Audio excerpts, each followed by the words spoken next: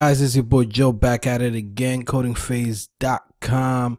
Today we have something special. There's a new segment that I'm planning on doing for this channel, and it's gonna be called This Week on GitHub.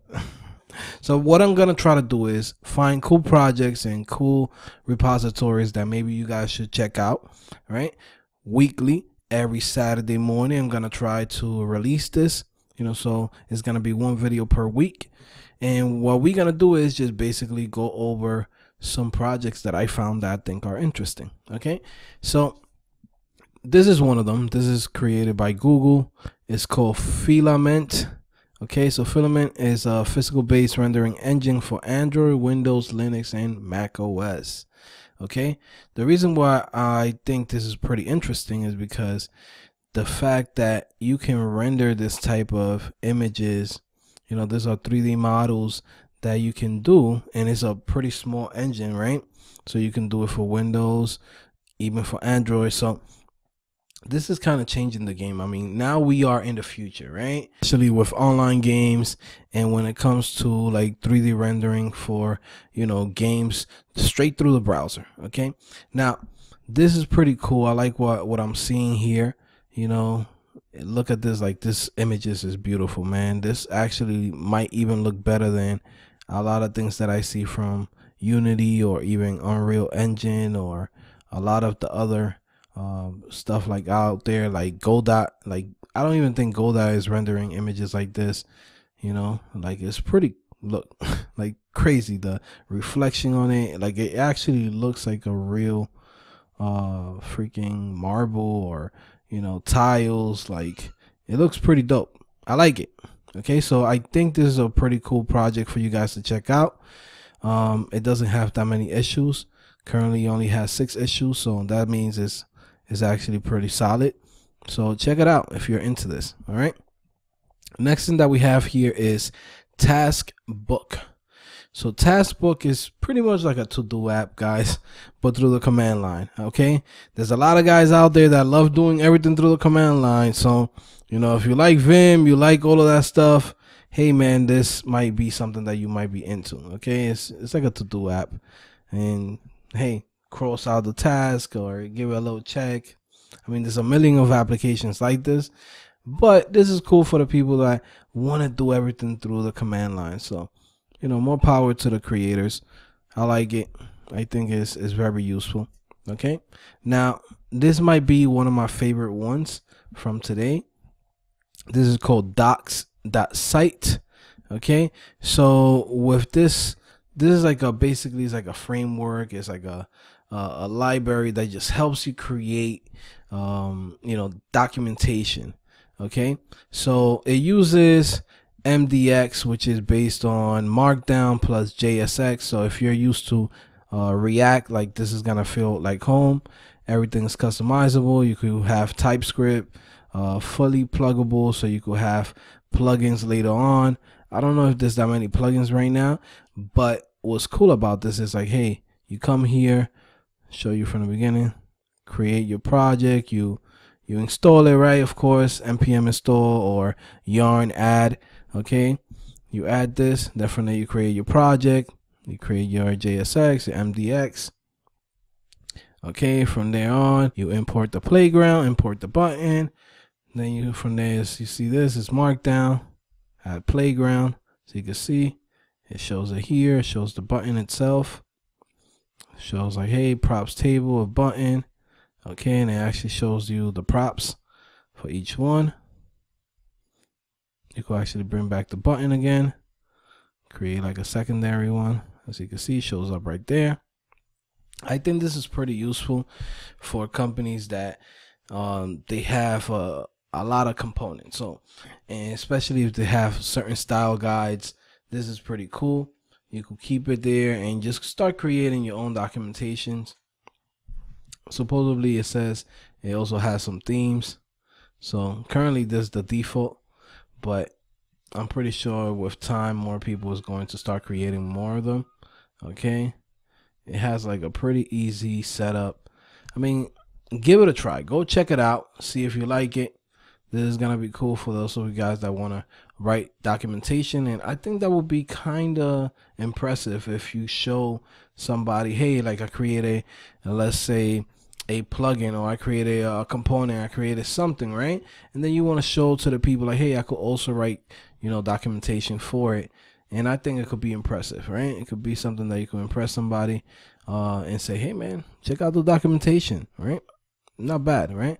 So definitely check it out. Personally, for today, this is my favorite repo that we have so far. So another thing that we have here is another library. So Apexcharts.js. Okay, if you're looking to create dashboards or create visualization for some type of data that you might have, definitely check it out. I think it's pretty cool. Seems pretty easy to set up. Just import Apexcharts from Apexcharts. Then from there, put in your options. Create a new Apexchart. Okay, and chart.render. Not bad. Okay, and it seems pretty easy. To be honest, I'm gonna give this a try to see if it's better than other libraries that I've used, just to check it out and see if it's actually good. Okay, now we have another language coming out, guys. Another language. Now this new language, I don't know if people are gonna pick it up, to be honest with you. So it says it has stores, global containers, or applications. Stores can be connected to components, referring their functions and properties. Anytime data in store is updated, the connected components are re-rendered. So seems similar to like Redux or like what React has done. I mean, definitely, I don't know. It says that it compiles to JavaScript, so I'm guessing this is in the same world of things like Elm.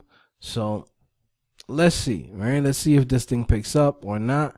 It could be something that is like super niche. It could be something that some people use. So it's like some guy in his basement somewhere, uses this language. But I think it's cool to check out what other people are using, you know what I mean, or what's being created out there, because all of this takes a lot of work, right? So we have to highlight that and show it to people. So let's see, let's click on learn. So let's see how easy is this to get started. So you got, okay, there's literals, whatever functions. So it's like module, greeter, fun greet, okay, name, string, HTML, div, hello. It seems cool. The syntax, I'm a little iffy on it. I don't think it's my type of syntax. Maybe some people will like it, but personally, I don't know. Okay, if else seems simple, just like other languages. Components, properties, property size, string small, property color, string red. Okay, so this seems cool. I like that idea. Right, you declare a property, and then from there you're able to use it here within the HTML. That's not bad. I like that. I like that idea. Styling, you can say style base, div base. So I'm guessing you're saying, hey, this div, the style for it is gonna be the style base. I mean, I definitely need to play around with it more to check it out, see how it is, but it seems pretty cool. Let me see. Mint routes of an application are defined the top level routes. So it does have some routing, which is kind of weird, because is this like a language or is this like a framework? I definitely gonna dig deeper into this language, Mint, but it's just, it seems cool. The syntax might be a little bit off at first, from looking at it from this point of view of like my first time looking at it. Then I don't know, like component counter and and like I don't know if this is just HTML or how exactly is it that it works. I have to dig deeper, right? But that's why I'm showing it to you guys, because I'm actually interested in it. So let's see if some of you guys are actually interested. Leave a comment below. Let me know what you guys think. Do you think that this seems cool? I know some people's gonna be like, man, another language, another framework, another this and that. Guys, sometimes to move the community forward, we have to learn new things, and that's how things get better. All right, so stop bitching. Okay. Have fun, man. The best part about being a developer is literally just the fact that you could come here and pretty much just keep on learning new things every year, right? Sometimes it could be repetitive, but sometimes you might find something interesting like this. Okay, guys, so leave a comment below. Let me know which ones of these do you find that is interesting. Do you like this idea of every week I find a couple of repos, 5-6 repos, and show it to you guys, see what you guys think? Let me know.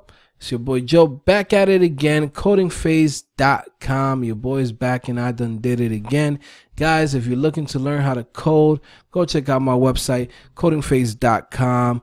All right. Literally, if you click on the description below, you can click there and get 50% off automatically of every single course on my website.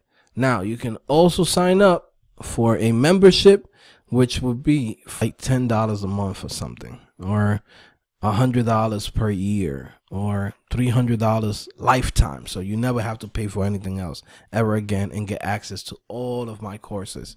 Okay, go check it out. We have over 30 courses there, man, that are basically one of the best courses out here. You know, it's pretty much like the best bundle. You're not gonna get something like this anywhere else. Okay, so go check it out, guys. Original price $905 if you was to buy every single course by itself. But if you sign up for the membership, you get it, you know, way cheaper. Okay. And at the same time, like I said, if you click on the description below or on the comment section, you're going to get 50% off. So this 20 becomes 10, this 200 becomes 100, this 600 becomes 300. So I'll see you guys later. It's your boy Joe. Peace.